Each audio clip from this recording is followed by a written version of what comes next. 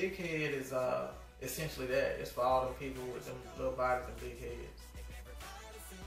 That's it. Plain and simple. But no, seriously, big head. It has my brothers Jay Reed and Double on it, and it's basically speaking about personal experiences where you know that you're good at something and people continue to tell you and you try to fight it, but sometimes it's a little bit difficult to fight pride, you know. So the whole song is based around pride and our personal experiences with pride. From my aspect, it was, you know, for the past couple of years I've been nominated for multiple awards, and I thought that I had pretty much made it.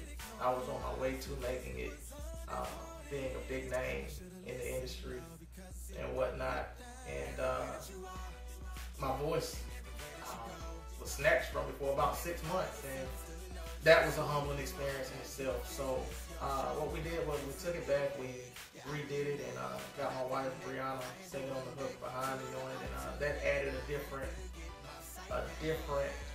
element to it, which I think it needed.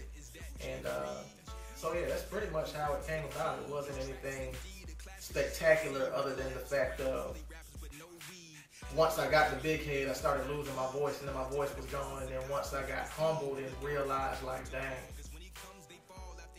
the music world will go on without me, and just kind of like settled myself in my spirit and got content with where I was. Even if my voice didn't come back, my voice came back, and that's how Big Head came about. Everywhere that you are, and everywhere that you go, and everybody seems to know just who you are. Now you feel it's your show, all the place in a big head. Yeah, I've been there, and I done that, but I had to run back to the altar, and I had to get my sight back. Boy, that big head ain't no joke. 2012, had to let them know I'm here to produce the song and the album of the year. Yeah, I had to kill it, you know I had to kill it, had the game locked up.